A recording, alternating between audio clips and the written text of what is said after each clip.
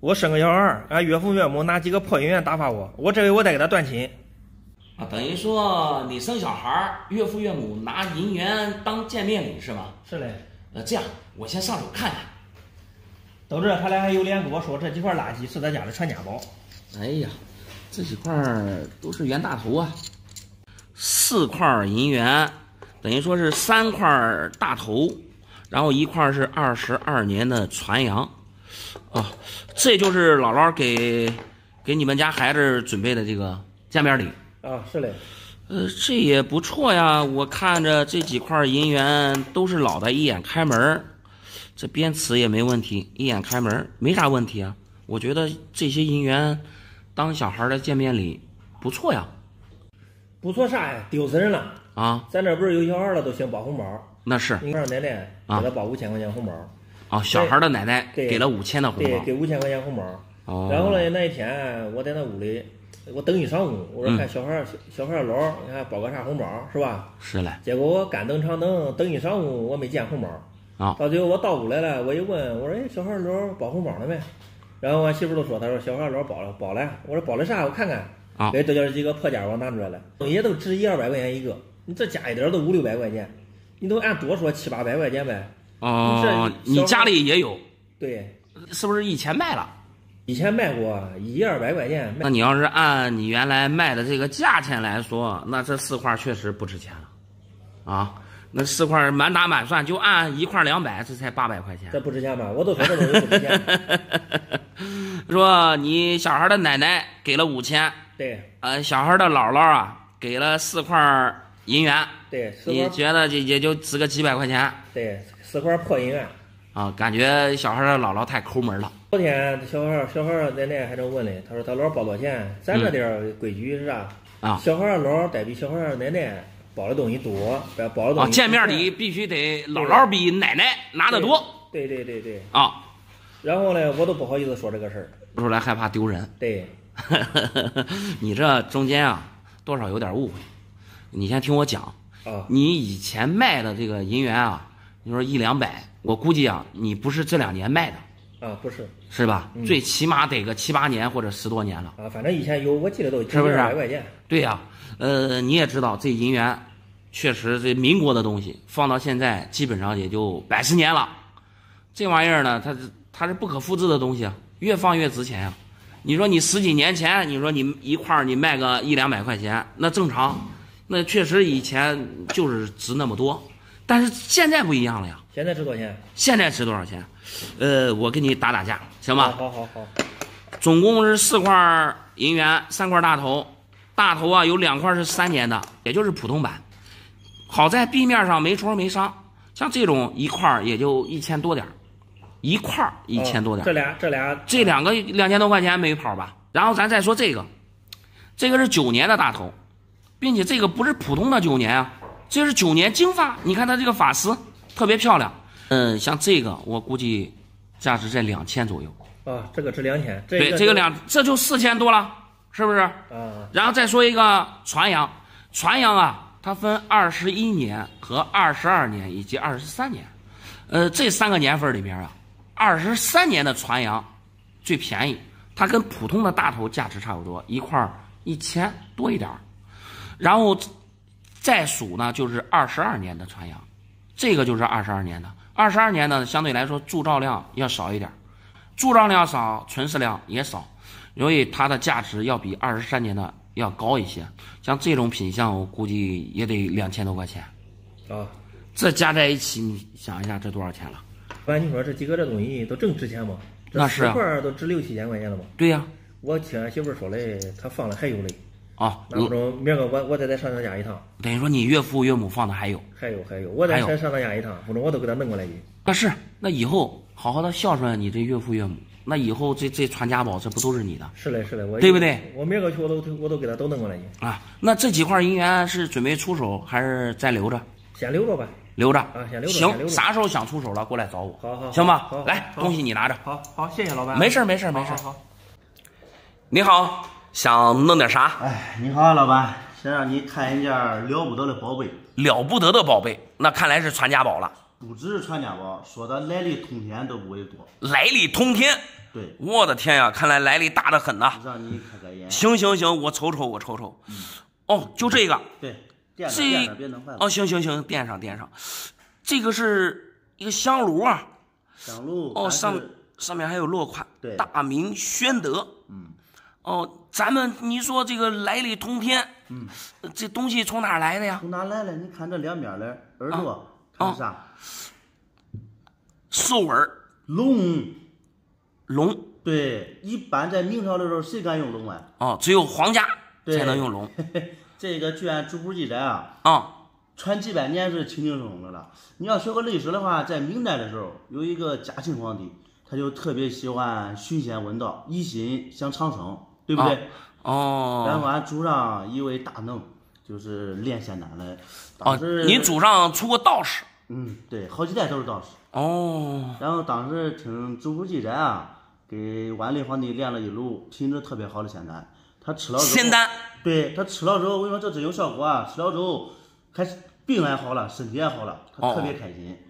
就将这样一个用黄金打造的香炉，叫俺世代供奉用。您的意思就是这个是嘉庆皇帝，对，就是御赐的，对，特制的，而且你看带着什么这什么生辰属相什么的，也是我们道家的东西。明白了。您的意思，这个是啥材质？黄金。对。你管这颜色的叫黄金？对啊。那你这今天过来就是让我见识见识。你看你都没见识。我跟你说咋回事吧？因为在几百年前它黄金提炼技术不纯，这是其一。其二的话，长期这个日积月累都叫黄金那个黄腾腾的气儿磨没了。你要叫它照开，里面还是黄腾腾的，但是你不能照，这都是文物价值。老弟，咱不说其他的了，我就想问一下，那你这个东西今天是想出手？那肯定的。想卖多少钱？之前那个乾隆那个鸡公杯都卖2-3个亿，按这来头真大，我估计卖20个亿应该没问题。多少？20亿人民币。20亿？老弟，你是觉得我这店里，你觉得我能出得起20亿？这个咋说俺祖上几代都是道士，都有道心，我这个看人还是挺准的。我感觉这个东西和你有缘。我们道家讲究是无欲无求，做的是减法，和你有缘，我都想把它给你。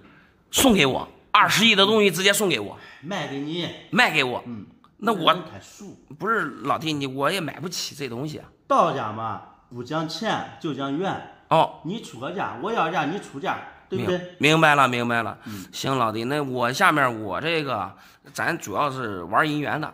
但是这东西呢，虽然说隔着行，但是咱也多少懂一点。对。首先你刚才说这俩是龙。其实这个香炉呢，你按正常来讲，这就叫，你看有3个底子，这叫三足。这两边呢，这是耳朵，三足兽耳，这是属相带属相，三足兽耳属相香炉。对吧？这就是一个香炉。另外，你刚才说这是黄金的，小闫之前没做银元之前做首饰的，黄金。跟黄金接触的最起码有20年，我咋看也不像黄金，有没有可能这是黄铜的香炉呢？那不可能。最后咱再说一下，你刚才说你这是传家宝是吧？对，是传家宝吧？那是传了几百年了。对。工艺不对，这个是翻砂工艺，然后并且你看特别新在哪儿呢？它因为翻砂工艺，它要用那个石膏给倒出来。你看这里面这白色的。这里面这耳朵这儿，白色的这个石膏还没去掉，所以我看着，首先也不是黄金的，东西呢也不老，这个东西我不收，我也不出价。你觉得他跟我有缘，我觉得我跟他没缘。来，这东西我没有道心也行，或者怎么着都行，这个东西我收不了。您还得性命担保。不用。老弟，您还得去找有缘人，好吧？不能耽误您时间，好不好？这个世界就俗人太多。对，我纯粹的人少得很。是的，我就太俗了，不好意思。再见。好的。我都没见过那小气的姐夫，说好了下彩得给10万块钱，我都等着用这10万块钱呢，结果给一大堆银元。你看这银元值钱不值钱？哦，这是多少银元呀？我先上手瞅瞅。100块，100块。嗯，对。我的天哪！100块银元，我的天呀！那你这个姐夫也是够大手笔的呀。大手笔啥？这简直就是个小气鬼，还大小气鬼，这是啥情况呀？哎，这我讹你坏了啊！俺姐不是说下彩礼说给10万块钱啊？这个钱等着我用。哦，下彩礼给他10万块钱。对，这个彩礼啊，不准备给他还回去了。哦。就是说，我想买个车，我不是也没结婚，啊，现在还没有想找媳妇儿。哦，不是买个车不是好相亲吗？对不对？是嘞，是嘞，是嘞，是嘞。哎，这一弄，彩礼没给了100块这玩意儿。彩礼没给100块银元。对，简直就是讹人我。他看不起我。那你反正不是，你先别着急，你可能啊对这个银元的价值你不了解。给100块银元呢，不一定比那10万块钱少。你老板咋还迷了啊？那现金是实打实的10万，这东西能卖3万块钱不能啊？你今天拿出来就是想出手？对呀，我都要10万块钱，我都想给他卖了，该买车嘞。那你这看样子，那你姐和你姐夫现在结婚没有？没有了呀，才下彩礼嘛。才下彩礼就拿出来了，你要卖了？对呀，我卖了给你买车，我也在等着找媳妇儿。咦，我的天哪！那你这有没有跟你姐呀、姐夫啊商量了？没跟俺姐夫商量，跟俺姐商量了。跟你姐商量了，你姐咋说嘞？俺姐夫了，你想卖就卖吧。想卖就卖了。对。你实在没办法，我也没法给你拿钱。你姐夫说的给钱了，也不给了啊，对不对？只能让我卖。我的天哪，这银元你要说要是你自己的，说是我还有大清玄三，对呀，要是你自己的，说实话，你拿了这一堆银元，我特别喜欢，我看了还都是苹果级入过盒的。他现在是我的，现在是你的。对呀，那你只是跟你姐商量了，虽然你姐和你姐夫还没有结婚，但是彩礼都下了，对呀，说明他俩迟早是两口子，对呀，这是不是？这不假。他两口子的东西，如果说就算送给你，对吧？那是不是他俩得商量好？现在等于说你姐夫都不知道这银元送给你了，你觉得合理吗？在我姐面前，他还是不值钱。不，我跟你这样说，就这个大清玄三，就这一个好几千块。好几千块，其他的像这种大头啊、传阳啊，这一块也是1000多，一块1000多，你知道没？像这哇，这个还是一个9年金发，像这金发发丝这么好，这一块也是好几千。那我才得卖了嘞啊！卖了那不是得10好几万了吗？对不对？这我估计啊，这100块银元，这10万只多不少，但是你这个东西。我现在没法收你的，你知道为什么吗？因为这还不是你的东西，光你姐同意了还不行，你得让你姐夫跟你姐一起来，如果他们愿意卖了，把钱是你们3个分也好，或者是直接都送给你也好，那我都可以收，并且就你这些东西，我出的价格还必须得是高价。但是你说你现在你说这你姐送给你了啊，你姐的彩礼100块银元，你说卖了就卖了，这可不是撒钱俩钱的事儿。我跟你说，老板，你说的这个道理我懂啊。不过都算俺姐跟俺姐夫结不成婚，这东西他拿不走了。不是那啥意思？为啥？因为他只要下了礼都是俺家的东西了，他不愿意以后就是结不成婚，这东西我也不会还给他。我的天哪！行了，这东西这样，我还给你收起来。只要到我手里的东西，那摆满是我的。你这不是这个东西，你还我还给你收起来，还是你的，我要不了，我要不了，我不要。你这东西，我觉得来历还是有问题，这么多，一点问题没有。收起来。既然你给我估8价了，你不要，他不是10多万吗？我卖给别人的，我几个车币再卖上。老弟，你听我一句劝，我跟你说。先回去跟你姐跟你姐夫商量好再卖，不然的话我跟你说不然的话有法律风险啊。你好，想弄点啥？哎，我想给您一次赚大钱的机会。赚大钱的机会？对，先看看我的银元。哦，我的天呀，老哥，这块银元可不简单呀。嘿嘿，我跟你说，没见过吧？原像7分脸儿，还是铅制版的。这可了不得呀！在银元界里面，这可是天花板级别的东西了。你算你有眼光。这个币啊，在我身上已经整整5年了，5年了，从来没有离开过身儿。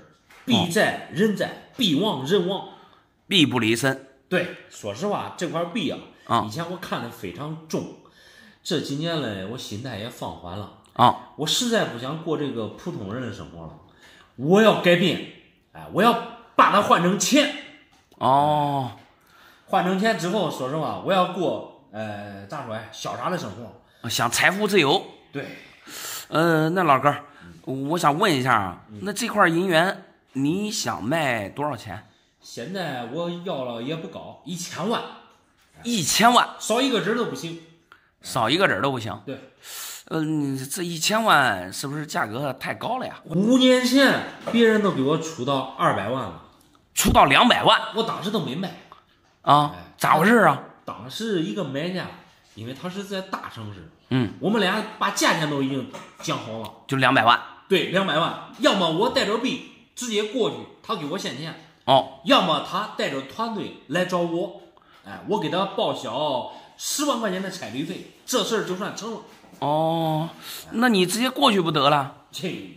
当时我想了又想，200万对于我个人来说，当时我对钱没有太多欲望，知道吧？不知道该干啥。你意思就是还没出的价格还没到您的那个心理价位？你可算说对了啊！像这种东西啊，它都是大针级别的啊。一般啊，你有钱，你不一定能买到东西，明白吗？明白。那老哥他的意思，他是说带着团队来收购你的币，为啥还要你给他10万块钱？是咋回事？这个东西咱也说不清楚啊。他说他来一趟也不容易，对吧？当时我也没有打这个方面的钱反正就是没成交啊，就是5年前人家给200万了，现在行情好了是吧？这几年能卖1000万，你可算是猜对了。我这个人啊，说实话，我现在对生活感觉这个枯燥无味的生活已经没意思了。我明白，老哥，是这啊，我跟你讲一下，这块币要是真品，老的没问题。你要1000万的价格，我觉得也就是一个市场的价格吧，正常的市场价。但是老哥，我想说的是啊，这块银元我上手看了，从它的这个包浆以及币面的压力，还有它这个边齿的整齐划一，整个状态看起来，我觉得这个东西是假的。你看你别没见过也都算了，你不能轻易下结论，再仔细瞅瞅。老哥，我想问一下，你这东西从哪儿来的呀？东西来历我跟你说绝对正规啊！5年前我在古玩地摊上专门掏1000块钱买的。古玩地摊上有真东西吗？你还不懂吗？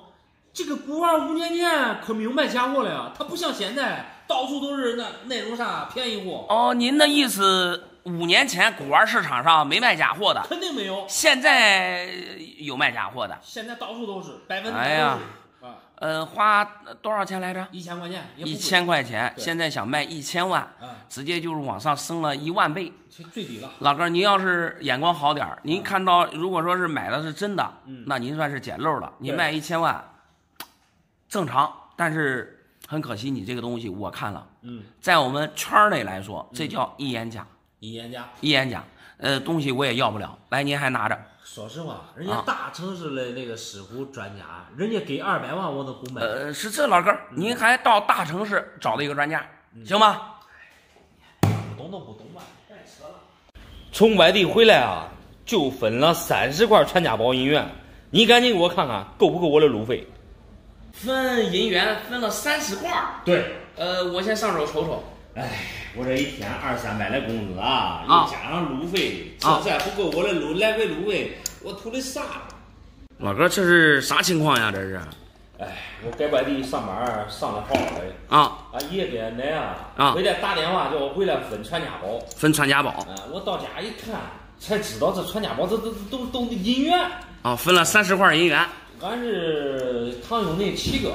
一个人分了30个这个银元，那不错呀，这一人分30块了不得了呀！你说实话，你也知道，我搁外边上班不容易这家伙搁外边打工10几年了，终于熬成个小领班。小领班，对，俺那公司考核比较严格啊，不让请假。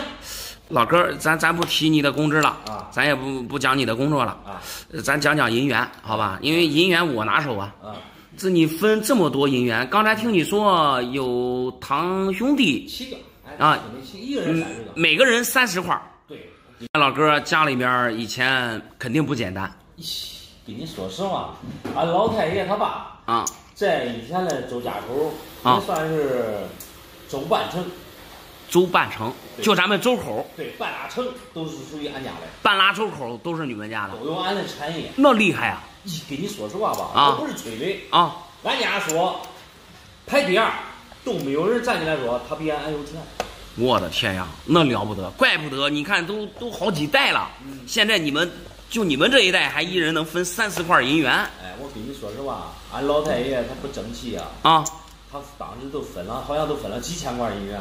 几千块？对，你知道俺老太爷，俺那个小老太爷他兄弟，分多少呀？分几万，知道几万块银元。对呀，这家伙我的天呀，毕业去了。所以说到俺这一代4代人了，到俺这一代越来越少，没办法，那怪不得，怪不得。你可能对银元的价值不了解。你刚才说是比不上你的路费是啥情况？哎，你看我请假1个人民啊，一天按300算，这都2000多了， 2000来多回路费再加个5、6千，4、5千，这小办法了。哦，你怕这些分的传家宝还不够你的损失？那肯定了，这不够损失，我都可以大了。我想到啥传家宝了？我估计啊，爷爷奶奶肯定也是想你了，让你回来。另外呢，这分银元也是说实话，不管它价值高低，确实是传家宝，搁谁家里都是传家宝。那分传家宝，像你这自己孙子得回来，是不是？那下面我给你估价，行吧？我看里面啊，大部分都是大头，还有传阳和那个赞人儿。我看刚才好像还有一块那个龙阳带龙的，是个湖北龙，我记得是个湖北龙，是不是在这儿？我看是在这儿呢，找到了，湖北龙。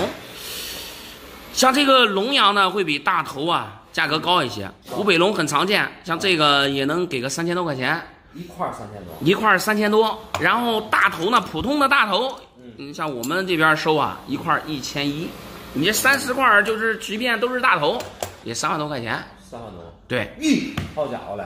啊，那你这样说的话，那我还小赚一笔吧？那你肯定是赚呀，对不对？吃大亏了嘞！你不知道，我这2天，我心里弄得心里不得劲儿，可不得劲了。今天难的不得了。那是。那咋弄？这些银元你是留着还是出手？我感觉还是年轻人不用留了。不用留。对，这些东西搁我手里边儿，再放不好了，哪一天再放丢了可怪了。那也是。那行，那我下面就给你算一算。另外我看看有没有带板的。带板别的大头呢，能多给点，行不行？还有带板的。对。那你给我好好的看看。那行，这几十块里边咋出来的有带板的？那估计会有，我先找吧，好吧？好嘞。你好，想弄点啥？麻烦你个事儿，你给我看这2个东西能卖多少钱？能卖多少钱？对啊，2块都是大清轩3。俺爸跟我说的不值钱。这个是深板龙。公博 XF45分。哎呀，这个壁面挺干净。这个也是 XF45分，这个是前板龙一对儿啊。那你从哪儿来的呀？从哪来的？是俺爸买的。你这个人啊，哎，让我不高兴。你父亲买的，那你不留着？这可以当传家宝呀。问题是他不是给我买的，是给俺姐买的。俺姐这2天不是要结婚吗？他不知道听谁说的，说这个银元谐音银元寓意好，给俺姐买2个这。对呀，那这也算是对你姐婚姻的一种祝福吧，很好啊。我一看这上面吧，这上面有年份是吧？离现在100多年了。我看那电影电视剧啊，越贵越时间久的东西越值钱。我不想给俺姐，我俺爸你花多少钱买的？他给我说不值钱，给恁姐吧。我这不相信，我想请专业的人来看看。想估价。对，我是这样想的，我是家里独子。这正常情况下，你不是刚才还有一个姐姐吗？女孩不算。男孩就我自己，男孩不得继承所有的家产吗？那你对吧？按老规矩是这。对呀、然后这给俺姐弄个100多年的传家宝，那家伙的大古董，那家伙的万一贵了，我不吃亏了吗？我不想给他。哦，你的意思就是你父亲，给你姐姐买的结婚用的，这算是陪嫁的嫁妆银元。对对对。啊，你现在不想给你姐姐？我感觉她可贵，我不想给她。这女的嫁出去的闺女泼出泪水，以后我也没啥交集，也跟她不亲，给她这贵的东西拿。不是啊，老弟，你这点就不行了。你说你姐姐结婚吧，你不给你姐姐弄点东西，我也没结婚呢，也就算了。你不管你结婚没结婚嘛，毕竟是你亲姐姐，对不对？那你父亲给你姐姐弄2块银元，你这还要偷偷的卖掉？这不合适吧？我不想给他，俺家的，我还没结婚呢，不得给我准备结婚吗？那肯定给你准备的有啊，对不对？我不知道，我一点都不想给他。我知道，我那身边的邻居亲戚那一结了婚，那女的都不当家，你想叫他帮个忙吧，还得看姐夫的脸色。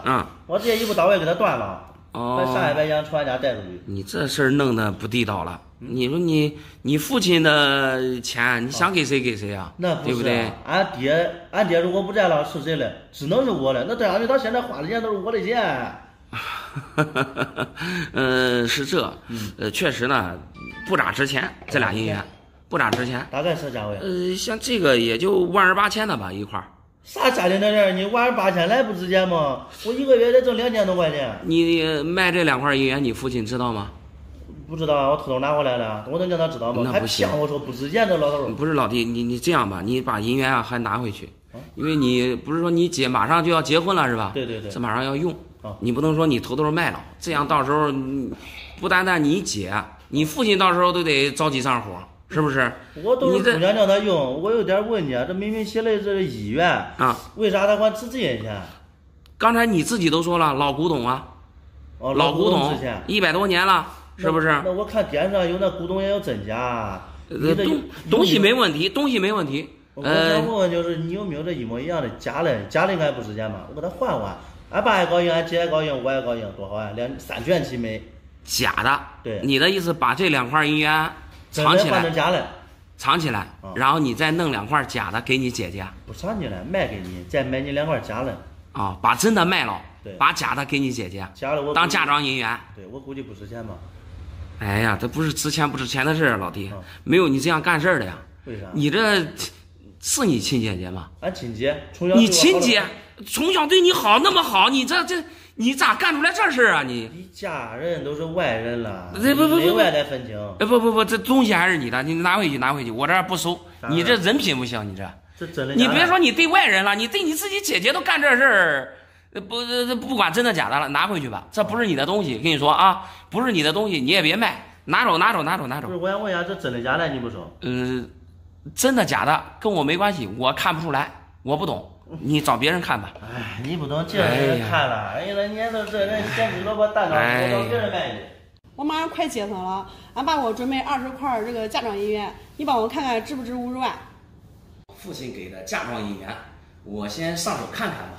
你帮我看看。哇，这么多，正好20块吗？我都说了好几遍了，20块不多不少。20块银元，能不能值50万是啥情况呀？我跟你说，这个银元你知道吧？咱爸这是从以前老一辈传下来的，他特意给我放来。传家宝。对，他说了，让俺哥结婚的时候你都不知道，连买车带首付，他正好花了50万。房子的首付。对，房子首付加买车给俺哥花了50万。这马上我该结婚了，俺爸说了，不管闺女儿都是一样的。不偏不向。那肯定的。也给你准备50万的东西。是的，就是这个意思。你父亲说这些银元能值50万。你想想，他给俺哥花钱花50万，他给我准备这东西，咋算也得值50万，他都跟我说值50万。哎呀。这你父亲很疼你啊！你看家里传家宝都给你了。是的，俺哥都没有这个传家宝。对呀。咱们先不说，这个能不能值50万的事儿啊，就光你看把传家宝都留给你了，没给你哥，这就说明啊，你父亲啊还是非常疼你的。是吧？我也感觉是。人家说传家宝一般有啥都是传给男孩，不传给闺女。你看俺爸这人都不一样。对呀。哎，所以有时候咋说呀？这个传家宝这东西呢，也不能光考虑啊它的经济价值，就不能说问它值多少钱。有时候这个东西也算是一个家族的传承吧，是吧？你搁古代的来说，那都是传男不传女。你现在你父亲等于说就没有这个执念，他直接就等于说把传家宝都给女儿了，光这一点儿就已经非常好了，了不得。是的，你说的也算对。但是我跟你说，我就带你来给我看看这多少钱。他要是真是我跟你说不够50万，我跟你说我也不能给他把愿意。还不愿意？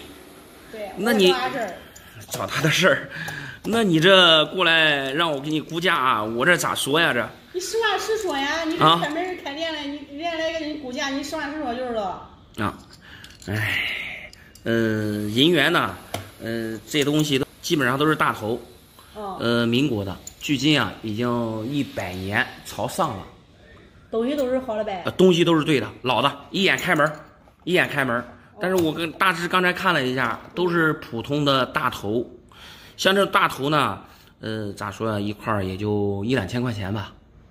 一块就值1-2千块钱吗？对，像这20块的话，50万肯定值不了。但是我觉得你父亲的心意啊，已经非常好了。他啥心意？他这都没安好心，我跟你说啊！他拿了几十万破银元，就抵50万了。你不能光看破呀！我刚才说了，这银元已经100多年了，他肯定不会说像咱们现在崭新的人民币一样，这是古董，越放越值钱。那不是这一说，现在都是现实社会，你拿着这些东西，你买车买房没车吗？首付你也付不起啊。你是女孩家的，你买车买房一般不都是你男朋友的事吗？对不对？那当然不是了，他自己说话说的可漂亮，他说男女都一样，你男女都一样，是不是？你给我这银元要是不够是吧？你再给我送点别人也管啊。他说的这些东西就顶50万了。那你这样，回去啊，你别跟你父亲吵了，不行的话，让你父亲再补点其他的，是吧？但是他是真是有钱了，再给你补点钱，对不对？但是真要是没钱了，那你也不能说去强迫他。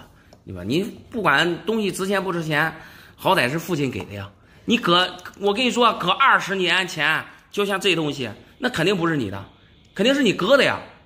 这是传家宝呀。管，我就听你的，我拿着银币，我去给俺哥换去，我看哥要车换回来，我看他给我换不换。哎呀，你这就有点强人所难了，是吧？再一个，这东西刚才就说了，越放越值钱。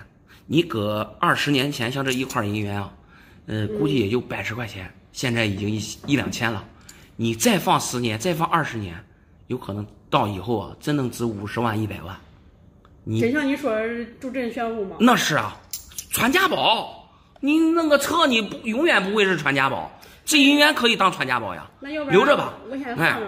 你得知道你父亲的良苦用心，对不对？来留着，并且你看你结婚，你父亲给你送银元，这也是一种美好的祝福啊。银元的意思，好银元啊，对不对？来，收起来。这没事儿，这你父亲，我跟你说，用心了，给你准备的东西啊。好，谢谢你啊，没事。你好，想弄点啥？俺爷这个老奸巨猾的老头啊，家里放的宝贝啊，终于让我找到了。爷爷的宝贝被你找到了？对呀，你看看我值多少钱？这里面还有东西啊！现在急需用钱，我跟你说，急得很。急需用钱，要出手。对，急得火上浇油。你这是偷偷拿你爷爷的？也不算偷偷拿，没给他说。没给他说，不就是偷偷拿的吗？俺爷给我许了一个承诺说了，就是这东西等我结婚以后，这都是我的，我都他一个孙子。等你结婚以后就是你的对，这都传给我了。那你着急啥呀？那早晚都是你的，为啥要偷偷拿呀？这我能不着急吗？关键这现在连个女朋友都没有不着急咋弄啊？没女朋友，你的意思就是把这些东西卖了去找女朋友？不是想打牌缺钱了？对呀，卖这个东西。玩的小，玩的不大，100、100、200。我的天呀，100-200还不大这些是老纸币呀，不值钱。不值钱？俺爷说的可值钱。我看看这银元吧。呀，这还是一个带龙的。这北洋龙，哎呀，上面还有点伤。这北洋龙能值个2000多块钱。这是个啊，这是10年的大头，这是个3年的大头。这个站人不行了，这个站人你看上面的戳，这是硬戳。值200块钱不值？200块钱肯定值，能值个几百块钱没问题。这都给你了，够打一半的都。这个是，这个是9年的大头。你这偷偷拿出来算咋回事啊？这还有点铜钱。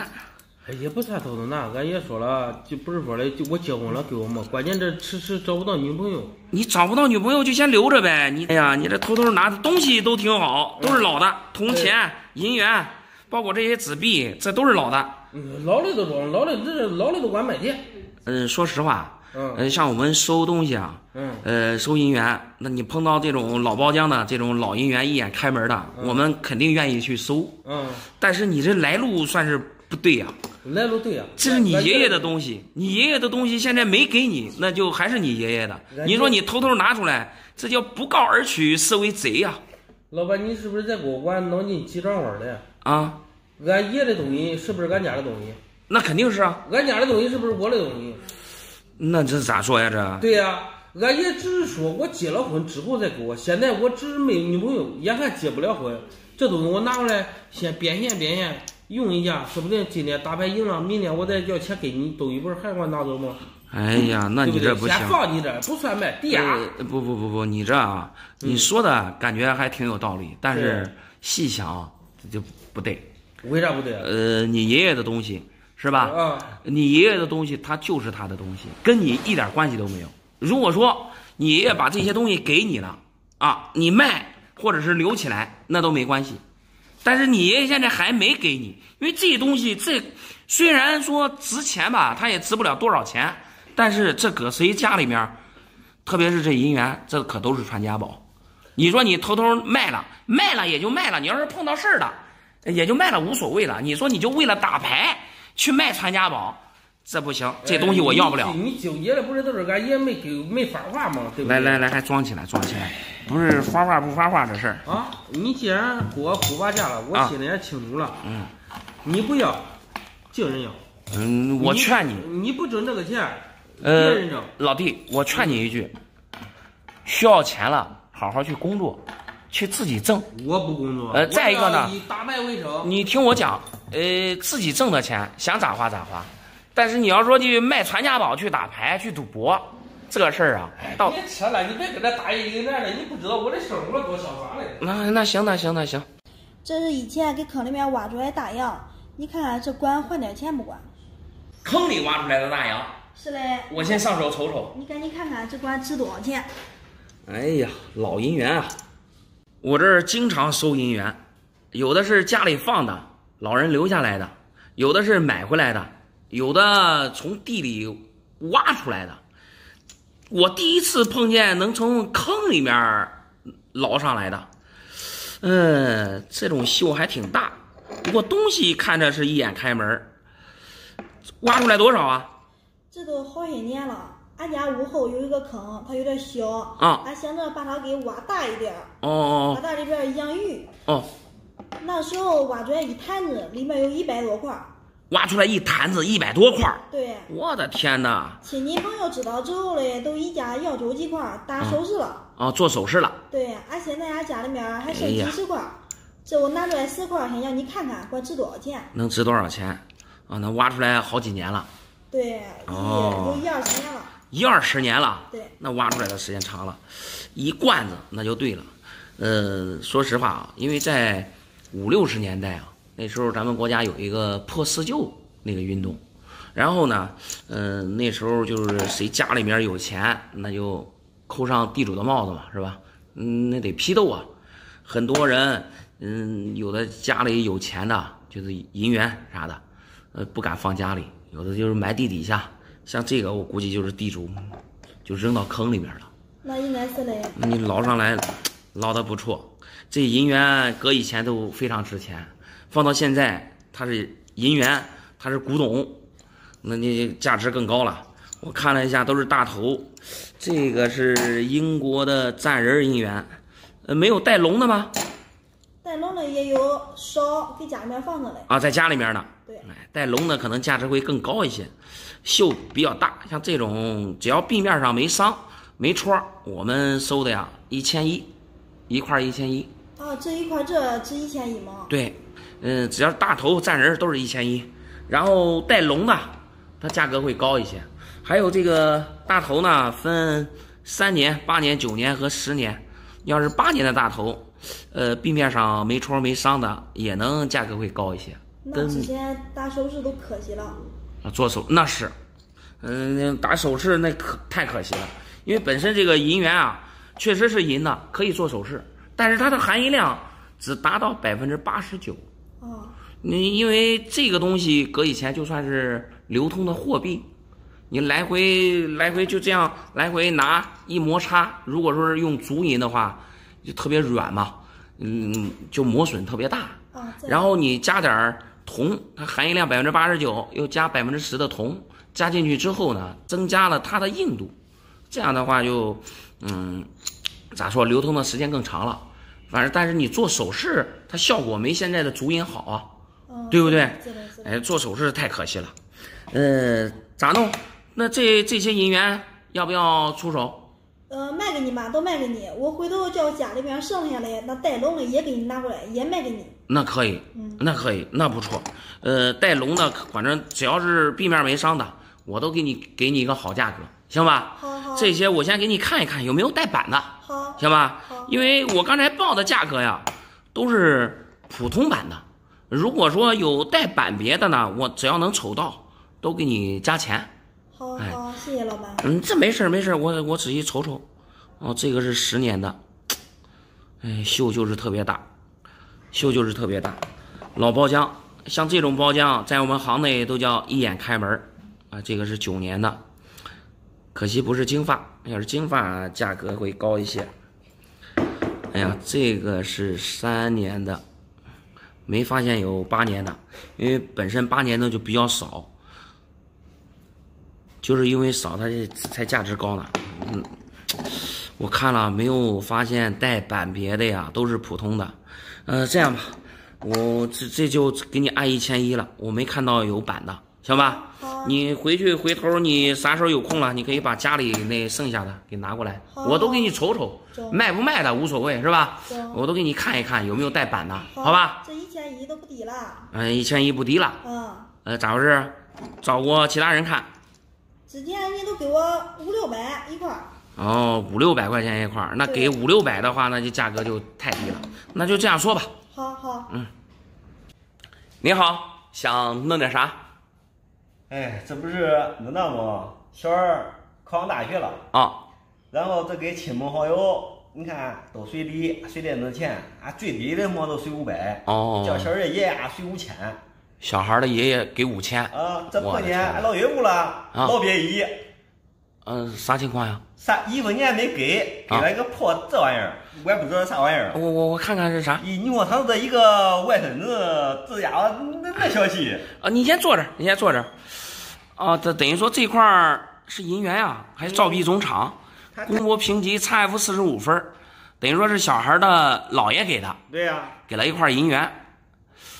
给一块银元也不错呀，人家最低的朋友随500啊，小二爷随5000，到老爷子了，1分钱不拿啊！你觉得是这块银元不值钱？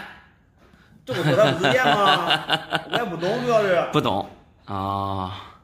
照壁中厂，状态不错，老包浆，字口也非常清晰，不错呀，这银元。我也不懂嘞啊，叫俺朋友，他说他懂，拿来他看看啊，他一看嘞，他说不知道你家这500块钱卖给我头了啊。你朋友懂银元啊，说出500块钱要买走。对呀，但是我这只值500嘛啊，他说不知道给你加点儿，我加多少？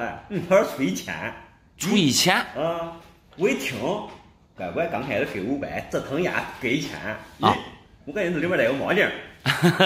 所以你来咱店里面就估价。对呀，我你看给估价看到这管值多少钱，这东西我也不懂。我先问一下，你那位朋友关系怎么样？关系也挺好的呀。挺好嘞。啊。这样跟你说吧，你这位朋友啊，以后就尽量少来往。他这时候他挑我了。我跟你这样讲，就这种状态的造币总厂，龙阳3剑客之首，还是公博评级 XF45分的。就像这个银元，你要是自己不收藏的话，卖给我，我现在可以给你拿到17000到18000，没问题。那是这样的。你说他500块钱、1000块钱要给你买走，这中间是不是说明你那个朋友啊人品不行？这一说吧，以后我都不用了，大家太小了，我这朋友在对呀，完了。他要是不懂，你说你是500、1000的，他可能对这个价格不懂。你说他是喜欢银元、玩银元的，那这个造币总厂银元呢，在银元里面非常出名。刚才就说龙阳3剑客排在第1位，名气非常大。只要是玩银元的，没有不认识造币总厂的。那你照你这样说，这个银元之前都对了，为啥你知道不知道？我听来都纳闷了。本来小二姐老爷，你看都是一个外孙子还考上大学了，那是不是？他家也不缺钱。对呀。我想着这要抽出来不是那小气啊。但是嘞，拿个这破玩意儿我也不懂。你给我拿个现金，拿个1、2万块钱现金，这行啊。你这是对老丈人啊，多少有点误会，解开就行了。长东，你现在是缺钱不缺钱？缺钱的话，你可以留给我。不缺钱的话。你可以给小孩留着。这说实话，这东西啊，在谁家里都是传家宝。是这样的，老板啊。你既然说这个东西管值个1、2万块钱，我想着这个小孩老爷意思应该是给小孩留个念想。对了，我想着不是外面卖的，再说我手里面我也不缺钱。对。那这太感谢了吧？没事。来，这东西您还留着，啥时候需要用钱了，不想收藏了，随时过来找我。走，知道吧？你那个朋友啊，就别经常给他来往了，这明显的人品不行啊，是吧？走，没想到这个破玩意儿那值钱。谢谢老板。没事，再见。你好，想弄点啥？老板，你不记得我了吗？看着面熟。对，前2个月我给俺姥买只烧鸡，他给我10几块银元，都卖给你了。哦，这些银元是咋回事啊？我这一次又给他买个烧鸡，这又给我10块。呀，这是准备要出手了。对。我先上手瞅瞅。好嘞。哎呀，这姥姥真好，买个烧鸡就给银元。刚才我数了一下，总共是10块，数量对得上吧？对。哎呀，你这是碰到好姥姥了。你说说，这去一趟就给银元，去一趟就给银元。这好啥好？这老二其实抠门的很。抠门？对呀。是你买个烧鸡给你10块银元还抠门吗？我给他买一个烧鸡，买一身衣裳。他给我拿银元的时候，我明明看里面都50、60块嘞。你说姥姥放的还有？对，我说给他再给我点儿。俺姥说了，不给我了，都给俺哥留住嘞。给你哥哥留着呢，你上面还有个哥哥。对呀，你说俺哥。还不给他买烧鸡，俺哥有钱的给人家缺到这点东西吗？你都看不上。你说就是有个哥哥，然后剩下的银元，剩下50、60块，给你哥哥留着呢。对呀，这不是纯属重男轻女吗？那给你的也不少了，我记得上一次都给你10几块呢。对呀，那我给他买东西了。你买个烧鸡也不值啥，说实话，就是姥姥没有这银元。你该给姥姥买烧鸡也得买啊，是吧？老太太也挺好。再说了，虽然是这样说，你看一下给你10块银元，这上次我记得你卖过吧？之前卖的是多少钱一块？1000多点吧。1000多点，应该是1200。不过现在呢，行情有点跌了。你像这种我看都是大头，里面还有站人，如果都是普通版的呀，我现在收的是1100。100010块就1万多了呀，对不对？对呀。1万多了，这姥姥也不算抠门了。虽然说给你哥哥留着呢，那你哥哥如果不孝顺你姥姥，那以后这些银元说不定还得给你。那你说对了。他这一次不给我，下一次我还去，我还给他买烧鸡，我不给他丢。你老太太特别喜欢吃烧鸡。对，因为牙口不好了，烧鸡不是炖的烂吗？人家煮的。明白了。那你这次也挺好，知道给老太太买身衣服，我估计老太太也特别开心。对，可高兴。其实有时候老人啊，你看他把这些银元存起来，我估计老太太大概也知道银元的价值。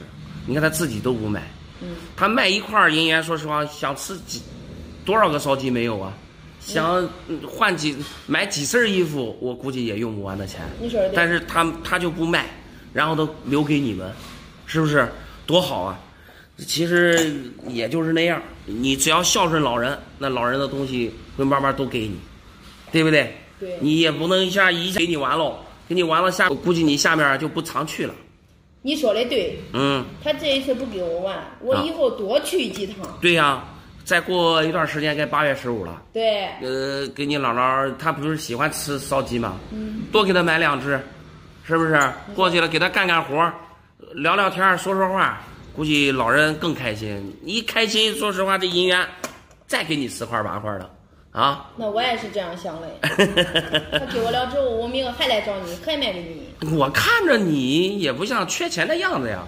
其实这些东西啊，说实话都是传家宝。我记得上次你说，就是姥姥上几辈好像有家里有地主是吧？这都传了好几辈了。其实你如果不缺钱的话，你蛮可以给你小孩留着。我不喜欢这东西，而且你看摸了之后手上都有味儿，我不喜欢这，我也放不好。不喜欢？对。确定要出手了？对呀，我不如放着钱，想干啥？那行，那我下面给你算一算。好嘞。啊。行。你好，想弄点啥？卖个古董，你把它干净干净。你干净。卖古董，这是啥呀？啥？看看。我的天呀，双龙银元，我这个没见过，这是。没见过都对了。老哥，你这东西从哪儿来的？绝对是家传的，这是俺二爷之前在北京潘家园在那一片混。在北京潘家园混？对，混一辈子了，这年纪了，回来了。给我带过来2样传家宝。你二爷带回来的传家宝，为啥要给你啊？俺二爷说实话，一辈子没有结婚，也没有孩子，没有子嗣。我是家里边的长子长孙。明白了。所以说他现在是年龄大了，想养老。还在指望我。明白了，就以后老了时候，靠你对给他养老。然后把2块这银元给你了。他咋说来给你的时候？咋说了？说了这俩银元，当时在北京，人家用4合院吧，一个换一套，他没给人家换。就这俩银元，对，在北京换2套4合院。对，那是啥时候的事啊？啥时候？20多年了吧？20多年前。20年前。对，人家用北京的4合院换这俩。对，现在北京的4合院一套，我听说都上亿了。那应该是吧，反正是老贵了。那你这拿这2块银元是干嘛？先看看，先估价。二爷说了，他说的这俩银元适合当传家宝。继续给孩子们传承下去。这个钱不钱了，咱也不说。不是说了，反正就是当传家宝传下去。对，反正是值钱啊。我寻思说，现在说实话，今年生意也不好，做生意赔钱了啊。这手头说实话也缺点钱。看这2块能不能先卖一块？卖一块，先救急。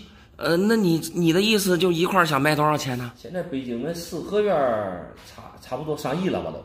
1亿多，对吧？你的意思想卖多少？我一块也不要多，1个亿。1个亿？对。我的天呀，老哥。就这个，一个卖1个亿。我是给20多年前的北京的4合院做了比较。明白吧？明白了。现在跟这价值也得和北京的4合院价格值相当啊。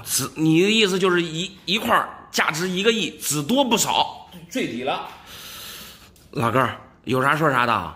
您既然来到我这儿那说明你知道我是专门做银元的，那是吧？对。那我下面我给您讲一讲啊。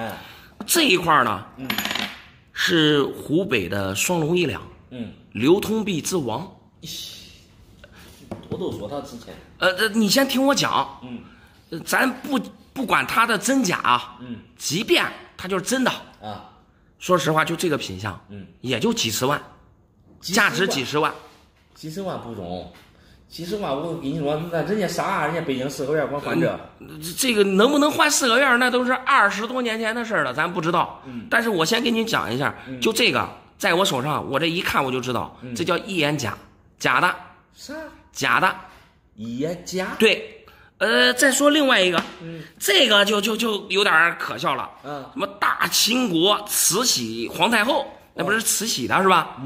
背面还是个龙。即便啊，慈禧当时啊，权力非常大，比皇帝的权力还大。但是那清代那时候，说实话，那个男尊女卑这一块啊，还没有像现在这么开放。你所有的银元里面没有说上面带女的。这叫臆造币，对，并且这2块银元啊，连银子都不是，假的，不可能。二爷，我跟你说，在北京混一辈子，我带不来2个假来，这算啥回事？我就说呢，老爷子，你刚才说老爷子在潘家园给淘回来的，对，啥潘家园？他在潘家园那个地方混嘞。潘家园就是北京的古玩市场，有没有可能这老爷子到潘家园古玩地摊上给花点钱给淘回来2个工艺品呢？挑拨离间，你这纯粹挑拨离间。来，那可能是我的眼界还不行，您再找高人给您看看，行吧？不管来你这小店吧，必须得上北京或者得上上海。那行，那你这事您到北京去换您的那个四合院啊。去乡下办事的，没想到捡个大漏，5000块钱买5块银元，里面还有3条带龙的。我先上手看看，我看你捡漏的都是啥银元。你给我好好看看，看我到底捡多大漏，价格合适吧，全部给你。去乡下办事儿能收到5块银元，还有带龙的，你这是咋收回来的？这不去乡下办事吗？然后碰见几个老婆，在一块聊天了，你知道吧？啊，老太太。里边对了，几个老太太好在一块聊天。然后我之前看过视频里边是吧？讲那个就是下乡收货，这个银元就比较多是吧？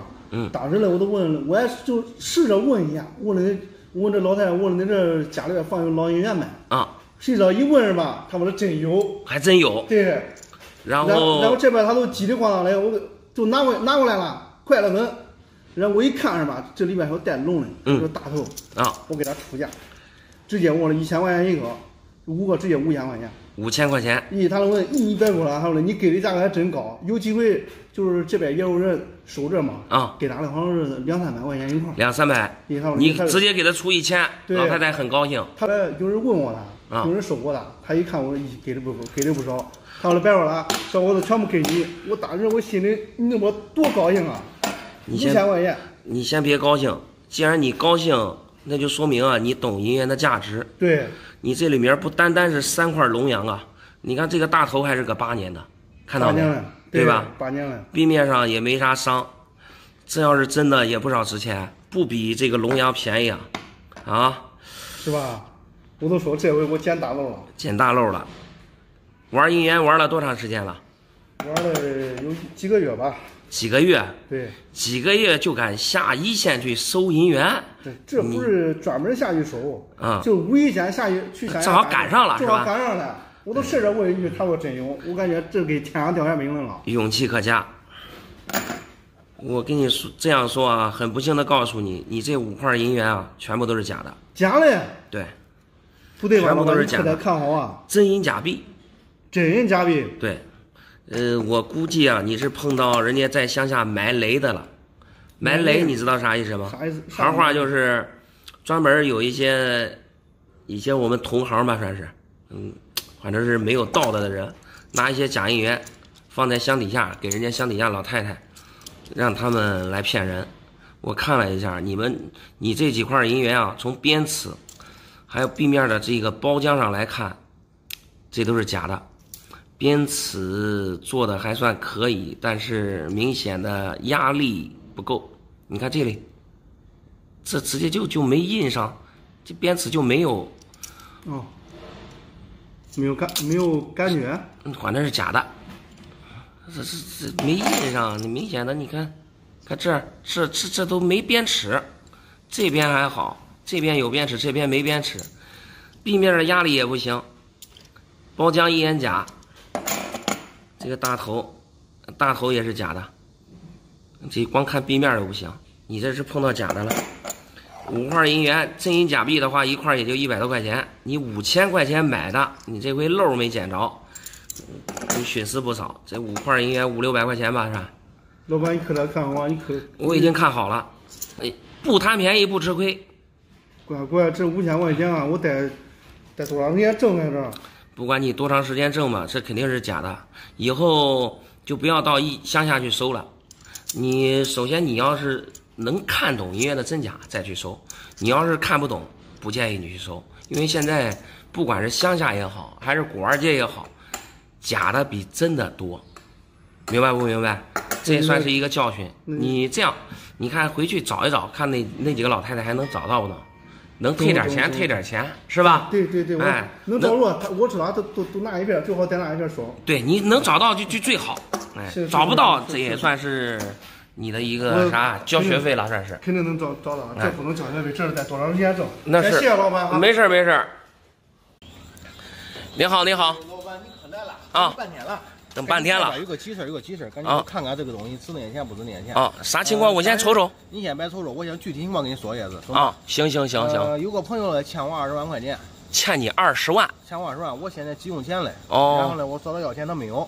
那咋弄呢？他叫家里边几年前买了银元，他说这里值20万，给我了。哦，要用银元抵给你。哎，对，就这个意思。但是呢，我也不懂这个东西值不值20万。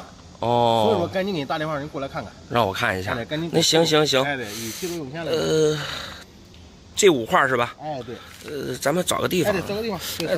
在这上面可以吧？走，可以。我先看看东西啊。走，你先看看。哦，这都是，哇，都是龙羊，5块都是龙羊。对，都是龙的。这3块都是大秦轩3，这2个一个湖北龙，一个广东龙。他这5块抵了多少钱？5块抵20万，他说这么多值20万，我就说赶紧让你看看，不值20万，我赶紧给他拿过去。5块银元抵20万，那这抵的有点多了呀。先给你讲一下啊，大秦轩3，是龙阳3剑客里面的，价值呢会比普通的这个省龙会价格高一些。我看一下啊，这个是深版的。这也是深版的，都是 XF45分的公博的，状态呢都算是通透美品吧。我看一下背面，字口还算清晰，这个也可以，这个也行。不过你要抵20万的话，这肯定抵不了。我跟你说一下啊，像这种大秦轩3，也就1块也就12800吧。3块的话，你就往高了估，现在的市场价也就3万块钱，一共3万块钱。这3块，3块，哎，这2块啊，这个是湖北龙，湖北龙其实是最常见的龙羊了。好在这个公博给的是 XF45分，然后壁面上也没啥戳记。这个呢，市场价其实才3000到4000，那这2个便宜了。那你反正这个相对来说比较常见吧。这个是广东龙，广东龙咋说呀？就是龙羊里面吧，其实广东龙是最早发行的，最早发行铸造的。壁面上也可以，字口清晰，也算是通货美品 ，AU 50分。像这个状态，我估计啊，也就能值个4、5千块钱。这拢共加在一起，你就了不得，能给你值个4万块钱，4、5万块钱是吧？4万块钱就顶天了。那你这要是抵20万的话，那肯定不行。你这朋友当时咋说嘞？当时说了，这么多我买的这就20万了，现在这么多给你，你卖肯定能卖几十万，多的我就不要了。啊，他说他买的时候这就超过20万了。对呀。那你这朋友现在咋说呀？欠你钱不还，本身这个人他就没有信誉。现在他又说你说银元值20万，那就没有这个价，你就全部换成 PC 的也值不了这么多钱，那就说明他的人品也不行。那我现在找他去，那你找不着他，那你反正咋说呀？他是真没钱，你可以先跟他说一下，你这个银元先别给他，你给他说一下值不了这么多钱，你就说找专业的人也看了。你不然的话，他现在也没钱，也是1毛钱你要不回来，麻烦。你先给他说清楚，是不是？你抵20万肯定不行，你要是抵4万块钱可以，其他的让他再凑一凑，那行，是吧？我先和他说一下，之后才能给你。那是，现在说实话，借钱容易，还钱难。你这碰到这事儿也是头疼。有过这一次教训，知道了，明白了。那你没办法，那这东西咱能先留着吧？那行，先留着，说清楚之后，行，你喜欢收藏的就收藏着，不喜欢收藏，到时候和我联系。行吧，那就这样说。没问题。麻烦你了，一下子跑那么远。没事，也不是太远。行，那就这样说。行，好，谢谢你老板。俺男朋友在国外拍卖会上花几百万拍卖回来的金币，你看你这收不收？什么样的金币一下给几百万？我能上手看看吗？我来都是让你给我看看嘞。哟，这还真是国外的，你看上面有一个狐狸。这种金币还真没见过，从它这个上面造型来看，确实是国外的。这你男朋友从哪拍回来的？俺男朋友嘛，他在迪拜一个拍卖会上。迪拜？对。迪拜？是的呀。我的天呀，迪拜那边人都非常有钱呀。俺男朋友在那边是做石油生意的，特别有钱。我的天哪，那太厉害了。说是几百万拍回来的，这是花了多少钱？他最终是花了300万，因为当时他的起拍价是50万。起拍价50万。对，然后那不是好多人在那喊嘛，一喊，最后也喊到300万，然后俺男朋友成交了。好像有一个，我听他们说的，有一个就是李嘉诚他儿子就是一个富豪，你知道不知道？非常有钱。对，李嘉诚的儿子。对，他出了280万，俺男朋友没有让他，又加了20万拍卖下来的。厉害，这花几百万好不容易拍回来的，这为啥要卖了呀？你看他丢个这东西，虽然说非常贵，非常值钱，我放到家里面，谁也看不见，谁也不知道，对不对？然后嘞，我就想把它给卖掉，然后我直接买个跑车，那我那一放，我都不开，人家知道吧？明白了，想把这个金币卖了，然后买辆车。对。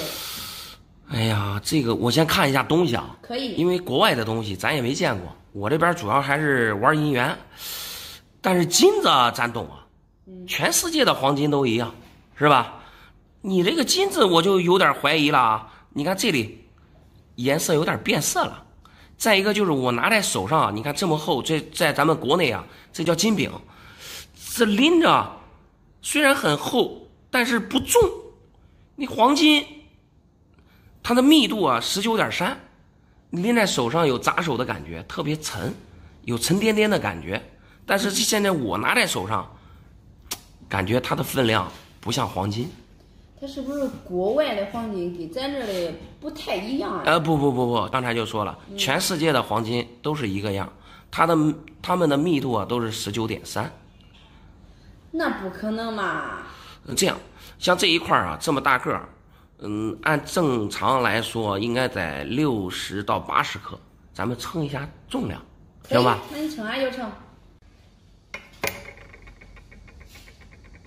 这才40克，刚才我上称了一下，你也看到了，只有40克，所以它这么厚这么大，如果密度达到是黄金的话，它肯定是比较重的。现在重量没那么重，它就说明它不是黄金的。会不会是你估摸的不对？那10几克数搁这搁住的，而且花那么高的价钱，不可能买假呀。就说呢，你花了几百万。